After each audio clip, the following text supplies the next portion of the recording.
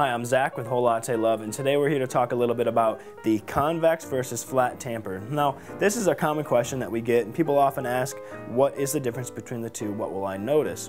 And today we're here really to show you that. So we're going to start off over here with our flat tampers, and we've actually done a tamp on both of these portafilters that we'll show you here in a moment. But with a flat tamper, you want to make sure that you have a good flat pressure onto the coffee grounds. And the reason you want that is because if you favor one side or the other, you're going to get an uneven level of grounds. Therefore, the water is going to pass through faster or slower to one side. So you can actually see an uneven tamp from a flat tamper here in this portafilter.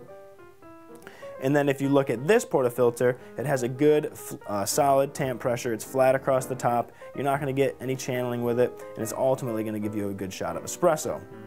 Now, over here we actually have our convex tamper, and the bottom of the tamper is a little bit of a point at the middle.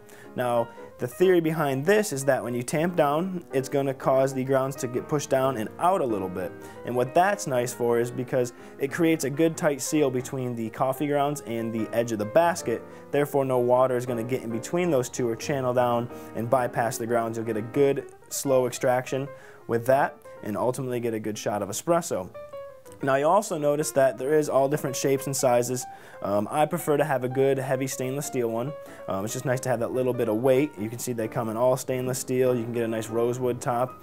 And then the convex we actually have is a calibrated tamper. So when you press down, it's going to click at about 30 pounds of pressure. And that's nice because it's going to give you consistency. So you're not going to get you know, more or less of a tamp each time. You'll just go to the click, and then you'll know you've reached the right pressure.